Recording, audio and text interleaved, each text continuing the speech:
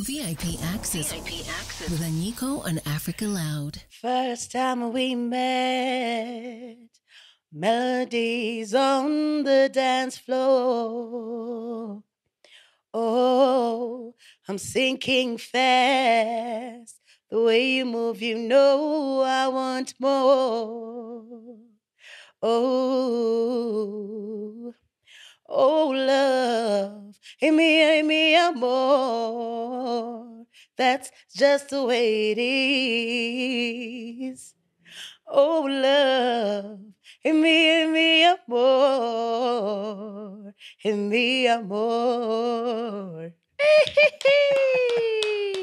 Welcome to VIP Access. It's the real VIP treatment I'm receiving right here thanks to this amazing vocalist, R&B and soulful musician, Meryl Paige. She just gave me and gave you a little bit of a taste of what she's made of. You are so amazing. Oh, thank you. Meryl, you, Anyiko. Meryl, you're here. Thank you for having me. Thank you for coming.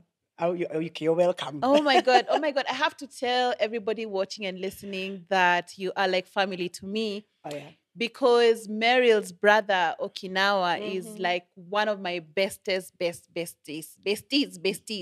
friends. Yes. We've been friends since I came to Nairobi. Yes. I met Oki. So I came to Nairobi after high school when I had my gap year before university. Yeah. And then I studied French at the Alliance Française. That's where I met Chimano of Yeah. Sauti Soul. Before Sauti Soul, that's where I met, who else? Bien was singing at the choir. So before the formation of Sauti Soul, and somehow that's how I met Oki. So you can see we've been friends since I came to Nairobi. And that's a lot of years. I think it's about 13 years. Over. Yeah, over maybe. Yeah.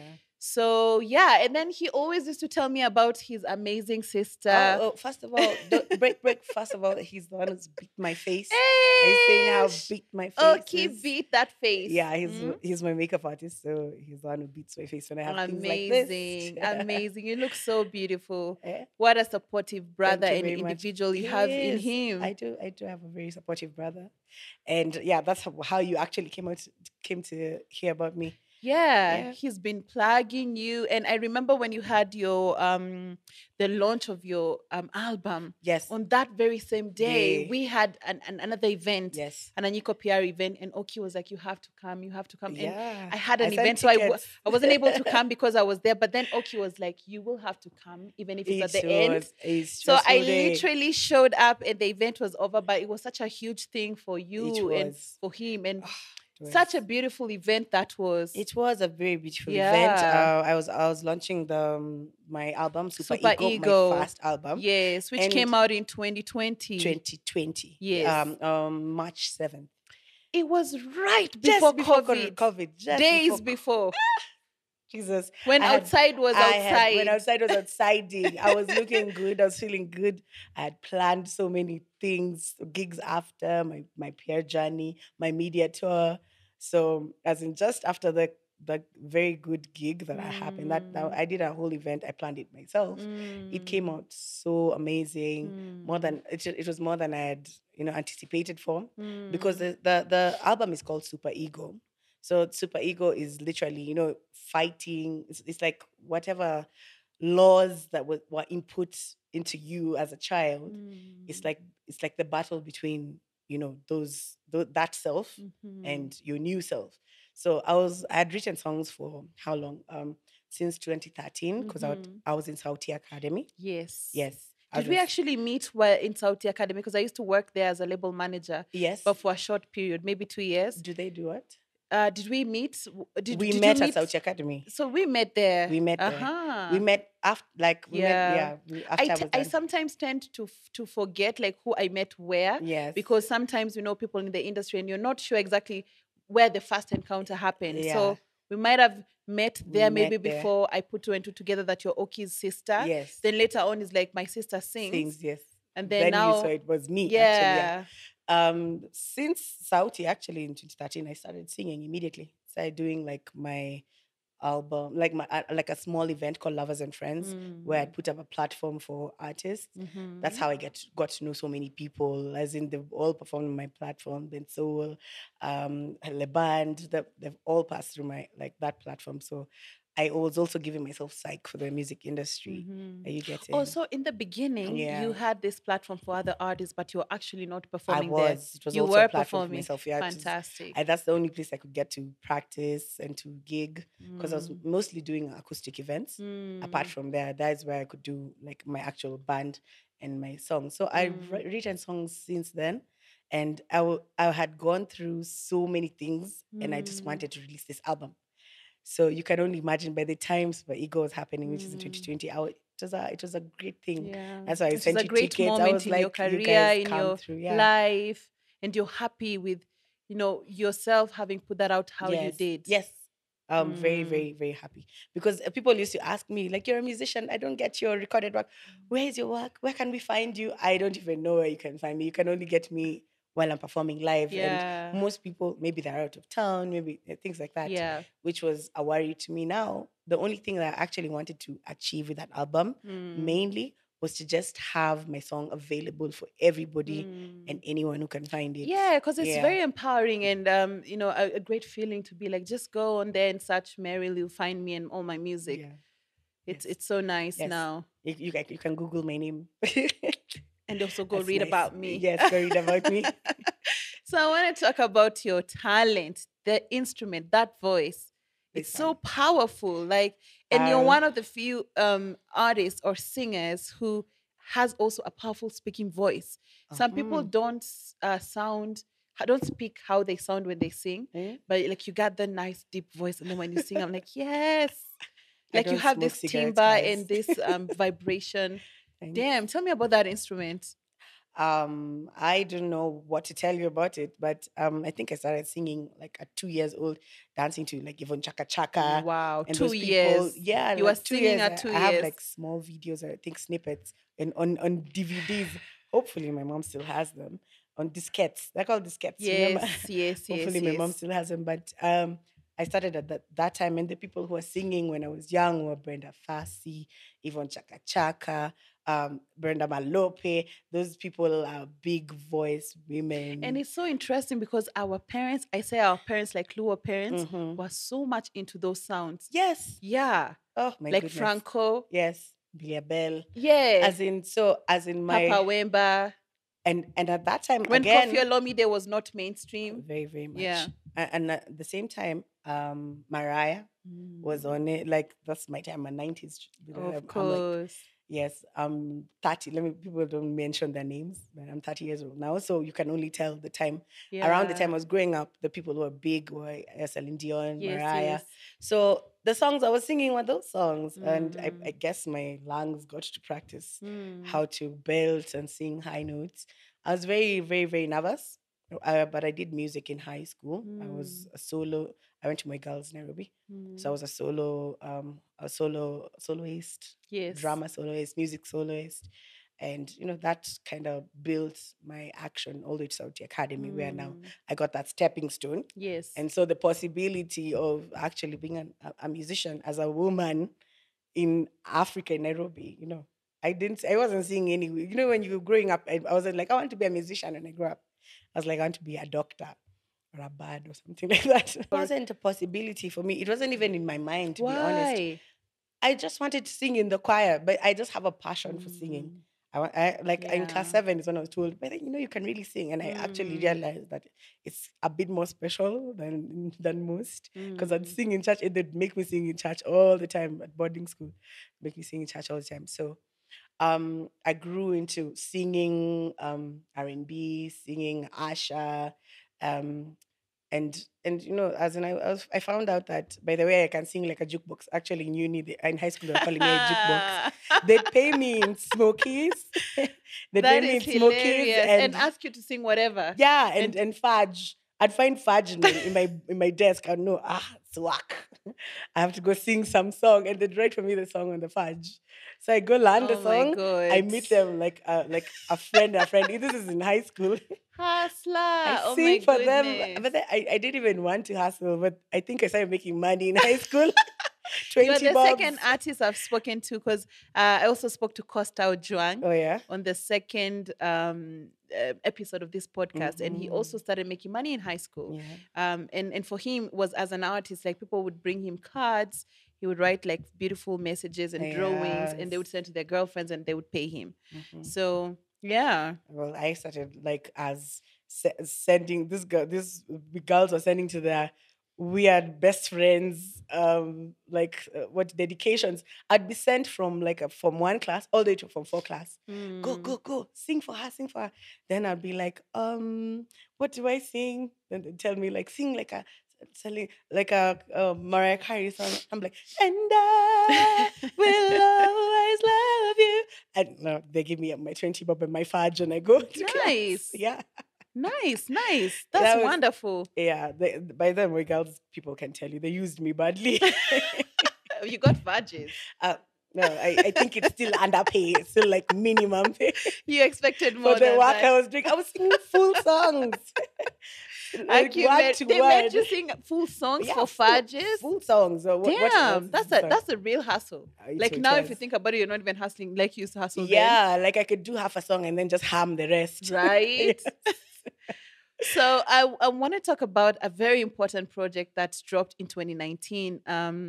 Odes to Queens. Odes by Queens. Odes by Queens. Yes, and this is an album, a Kenyan album, by the music producer Waithaka and songwriter. Keyword is a Kenyan all-female album. Yeah, Kenyan all-female album. Yes. That's the key word, guys. Yes. And it's such an amazing project. And it was such a beautiful thing to listen to. And I remember, I don't know, it took me through COVID.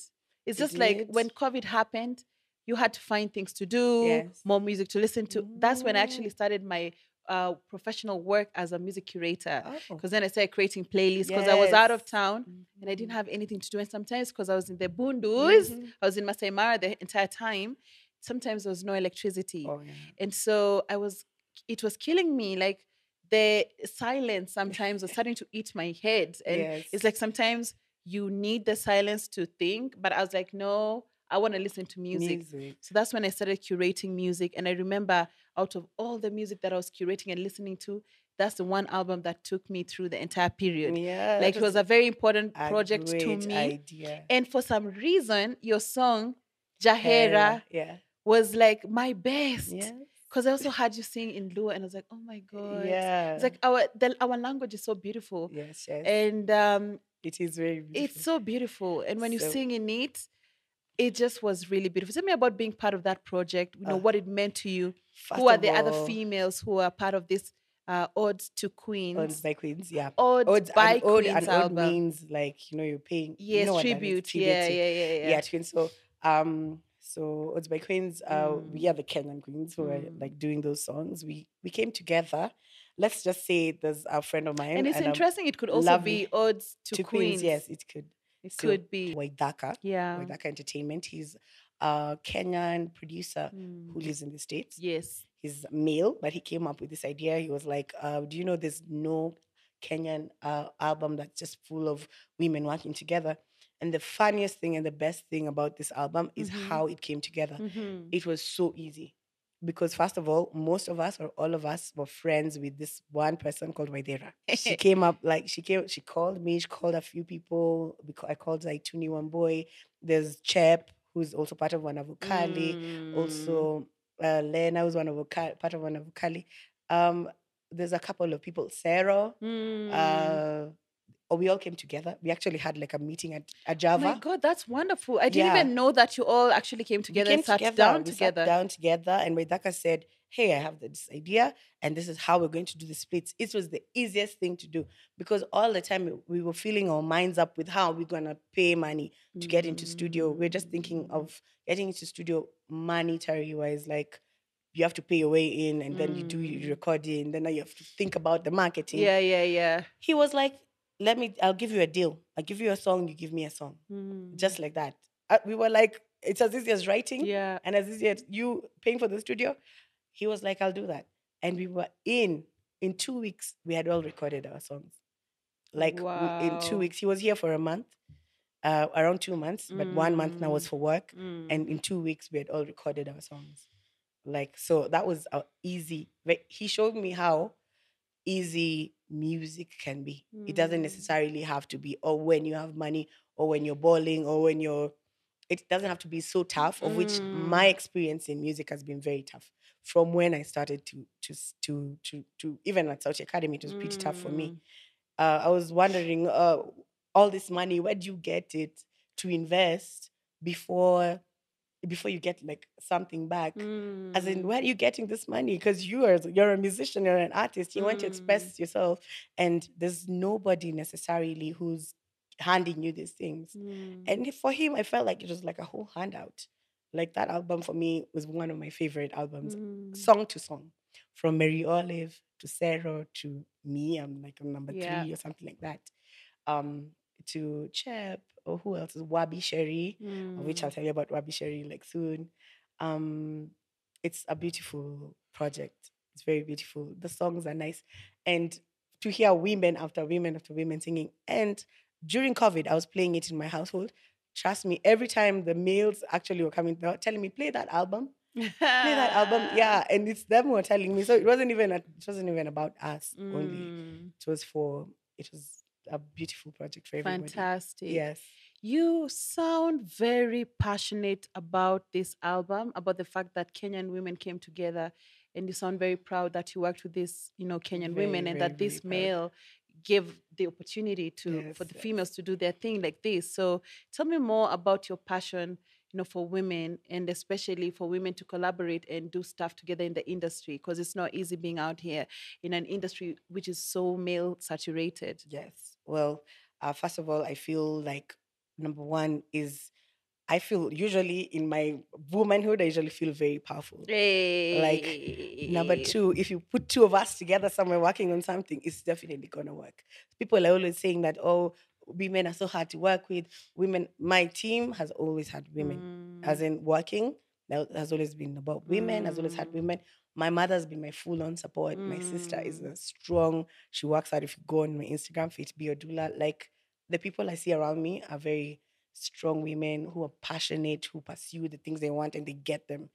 My best friend is always getting what she wants. You're getting. So I'm so passionate. I say where 2 or 3 women or 4 women are gathered, it's about to be a whole storm. For real. It's about to be a storm. That's what I usually say. I love it. Can you imagine? We came together for this Oats by Queens. And do you know, there was no drama. So I was wondering, why do people always talk about women having a tussle every time women can't work together? I don't understand those women, because when I think us, we are very, we're methodical. Like, when it comes to something that we want, we know how to tuneza panga. We know how to arrange and organize very well. So it was organized, and we came up, like, all of us did the thing, and we did it right. So after this, me and Waithaka have been having these exchanges of, she sends me gigs, I send her projects. Wonderful. Yeah, things like that. Same as what's her name? Wabi Sherry. Wabi Sherry is a CEO of Siri ya Muziki, Siri Academy, and Siri it's like Siri Muziki, yeah? Yes. Which is like a fraternity for music, Yeah. and learning French and learning music. Yes. And language. So we all usually come together and help with each other's projects when time comes. That's amazing. So for me, I feel like it's easy when I'm working with women. And number 2, it's because we have a plight. Like, women have a plight. We do. We do. We have it's one of many plights. Many plights. But we do in the music industry, whereby we don't have this, I call it the Goteana community. Men can come and decide. They don't even decide their money. They just say, I want you to do a project with me. They Goteana like this. And they say, we'll sort it mbele, tutasort mbele. Yeah. Are you getting? They don't talk about everything right now and say, by the way, Anyiko, because I'm coming for your show, you'll give me 50,000. If you don't have it, then I won't appear. No. We say, we'll fix it at the front. We don't have that, and we always have such difficulty working with them, considering that they're still the owners of this industry, or they're the heads, or the ones who own a lot of the monetary. And there are a lot of them are sitting on the decision-making tables. Yes, they're the ones sitting on the decision-making tables. So when you talk to them, they look at you number one, they'll look at you some way. Yeah. Some of them, I'm not saying everyone. Some of them will look at you some type of way, want your number and want to use it in a different way. And if you refuse, well, your dreams they vanish. Number two, some guys just don't have that. They can't deal with you money wise. As a woman, can you imagine? I've been told, like, if you want me to pay, as in, why do you want me? Like, if I want me to pay you, then we have to deal in another way. Are you getting? But what way? In like, I've been told enough things in this industry. Let me just begin. Some people told you that? Yes. Some people told me, like, as in, I can't work with women. I don't work with women. Actually, why women have so much drama. And if you want me to pay you for this gig or whatever it is, as in, then we have to work a different way. Now, we can't be friends. If you get what I mean, we can't be friends. Okay. Yes. So I was like, okay. No, thanks. Yes, I was like, no, thank you. Because I have fought my way, just blood by blood by blood by sweat, from when I started this idea by myself. And I'm get where I'm going slowly. Because people give you all sorts of promises. Oh, if you come, I'm going to manage you. I'll give you all the money I'm going to give you. And then for what? So that you can give me a baby and then I'm not recording anymore. Mary. I swear, like, then I'm not recording anymore. To be honest, that's the plight. Like, we're facing so much of that.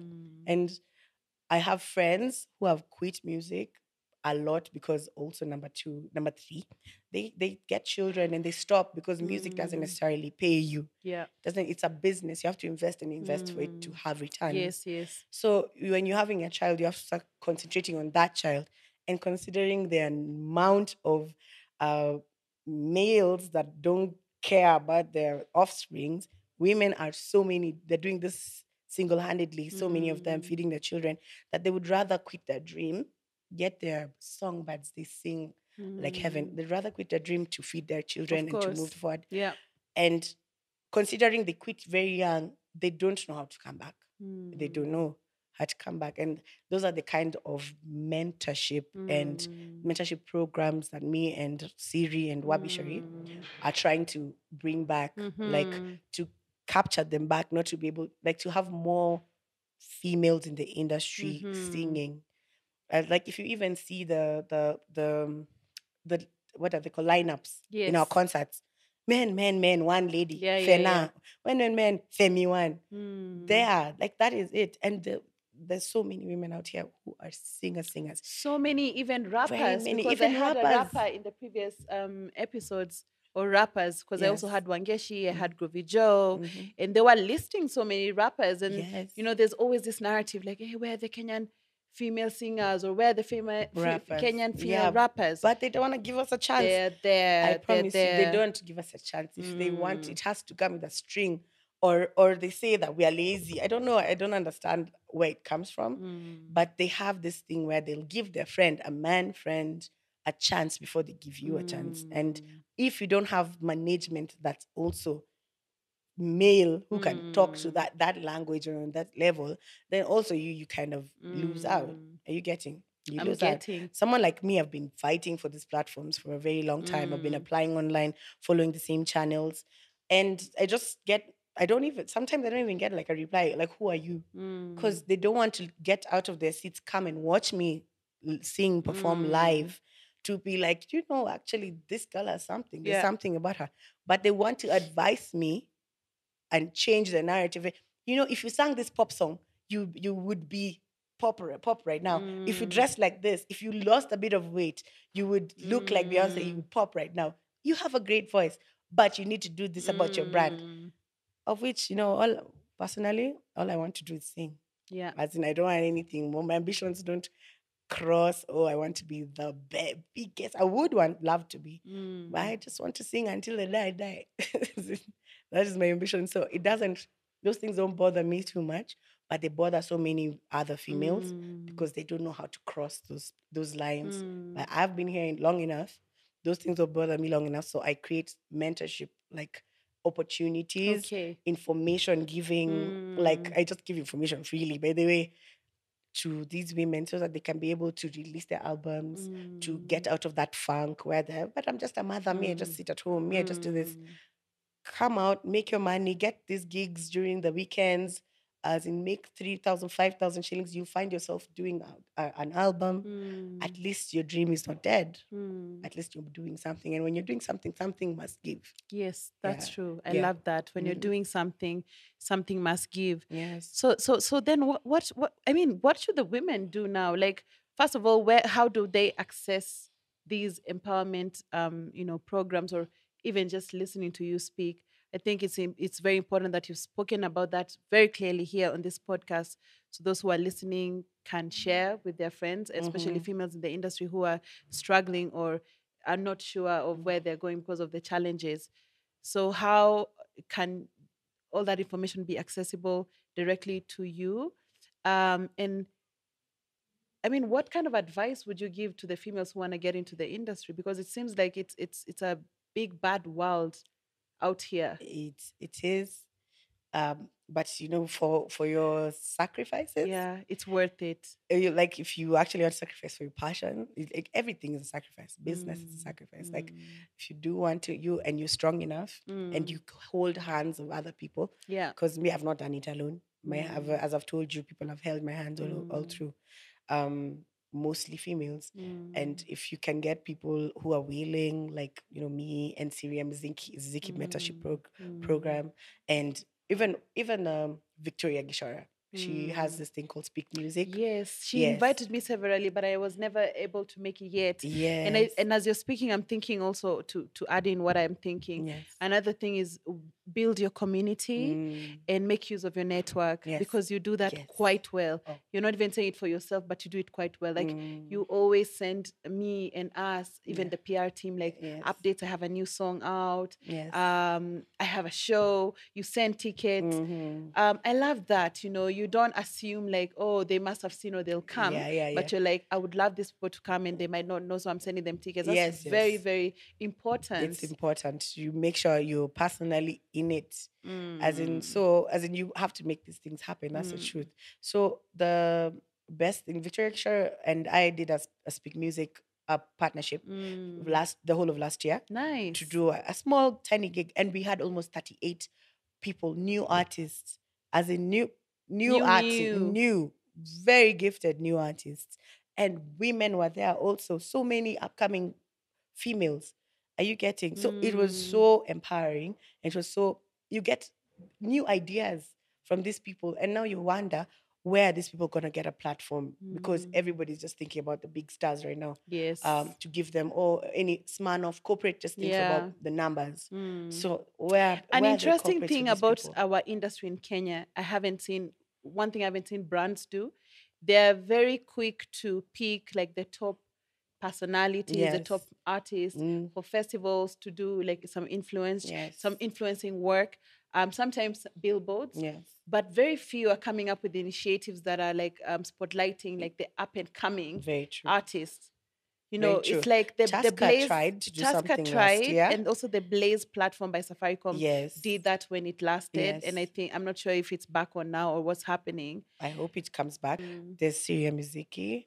You can contact them. Fantastic. Yeah, you can contact Victoria Gishora. I'm so sure even me. Contact me. I'll give you this. Just DM me. I'm going to give you the 411 on your DM for you to start if you're actually serious, because there's also very unserious human beings. Yeah. The serious ones only those can DM. Serious ones, because there's very unserious human beings. They just DM you and say whatever you want to say, and I will give you my time. If it could help, I'm glad to. Hey, Meryl, you're such a force. Sitting here with you, I just feel the energy. I feel the passion. I see the fire burning inside your belly. Yes, big fire. I'm very passionate. I love it. I'm passionate about this mentorship thing, about women and women working together, and more women being in the industry and working together. Like that thing. I have a song, you said, with a rapper. I have 2 songs with 2 rappers. I work with women so much. The issue is now when we release the songs, it's like apparently men don't listen to women's music unless it's about love, dancing weirdly, and as in, if you get what I mean. So, as in, the songs that we are doing are very enlightening and uplifting, and encouraging. So that's important for our society, for girls who are growing. Mm. Yeah. So that's a very, very big passion for me. Hey, I've enjoyed this conversation. I have. Yeah. Wow, thank you so much, Meryl Paige. And Thank that's why you. I'm doing this podcast, because you see Meryl, you listen to her album and you think that's that, but that's not that. Like behind the person, the music is so much passion and drive, to uplift other women in the industry and to collaborate and do bigger projects. And whoa, it's been just mind blowing to It listen is. to you. I'm actually so inspired, and I hope so many Thank women who are you. listening are also inspired to do stuff together, to discover more female projects. Some Thank maybe might you. not have had that dope Yes. album from 2019. Odes Go stream the by music, Queens. or ode to queens and by queens. Yeah, Ooh, ooh. yes, Shout out yes. to Waithaka. Shout He's out a to really Waithaka. dope guy. I've never met him in person, but He's we are amazing. friends on WhatsApp and He on has the a socials. lot of music Yeah, yeah. online, and they're beautifully done Yeah. by Africa, by Kenya. People say there's no Yes. Kenyan music. Oh, I'm like, Kenya. what are you guys talking about? Please just go to his catalog and Yes. see all the things Yeah. he's done. It's amazing. Amazing. Oh, mine too. Oh. Yeah. So before we leave, I just want to ask you to give 5 tips to women specifically who want to get into the industry. What are the 5 tips that they should look out for? Okay. First of all, they should be very resilient, and they should be passionate. So that's one, passionate and resilient before they start this thing. Yeah. Imagine they should know that you have to put in the work and you have to invest in your art. Okay. You have to invest in your, whether you like it or not, it's your business. You also have to invest in your brand. That's number 3. Invest in your brand, find out what you're about, look for something that's niche about you and push that until the end, push the narrative until the end. Number 4, well, this is tips, yeah. As in, be strong about what you are, be strong-headed, be just, what do you call it? Kichwa ngumu. Yeah, it's like if you decide you want to do it, do it. Yes. And don't let somebody change your mind for nothing. And tell you that it's the wrong thing and tell you, oh, you should be like this, but do this. If that's what you believe in, be kichwa ngumu about it. Like, everybody will tell you, everyone will tell you this is not the right way. Go be a doctor, a nurse, or, something like that, someone's PA somewhere. But if you're meant for the stars, you are. And number 4, you are enough. The way you are, that is exactly how you're supposed to be. As in, that's where you're supposed to be also. You're enough. Yeah. Those are 5. Wow. Yeah, that's 5. Yes. You said 4, but that was 5. That's 5. Yeah. Yeah. Oh my God, it's been so amazing to have you. Thank you. Before we wrap up, is there any message you want to give to Meryl Paige's fans, who've been supporting from day one, from the time you had your very first event, and now they're listening and they're like, wow, so proud to see the journey you've taken. Yeah. What do you want to tell your day ones? My day ones. My first event that I had after South Academy, it was about, what do you call it? It was for cancer awareness. It was called Soul Tactics. I had 100 guests come through. Those are my day ones. They still come for my show up to today. Fantastic. They have never changed, and I'm always thankful and grateful. And I wish you all to tell others so that we can all grow as a family and all as a unit. Obviously, I have more songs coming, more songs on YouTube, more songs on Spotify, online, everywhere everywhere that you would want to have music. I have it there. Yeah. Thank you so much, Finally. Meryl. It's been so great to have you. I celebrate you. Thank you very I much. love you so much. Thank you. I love you too. I love your brother too. Your family is my family. Nico, you're always welcome. Asante. So that's why we're wrapping off VIP Access this week with the amazing Meryl Paige. Please listen to her music across all digital platforms. Follow her on social media. She has amazing music. She's passionate about empowering the industry. And you will learn a lot if you follow her closely. I always promise you amazing guests. So come back next week and we'll be sitting down with yet another amazing artist or creative. Thank you. VIP Access with Anyiko and Africa Loud.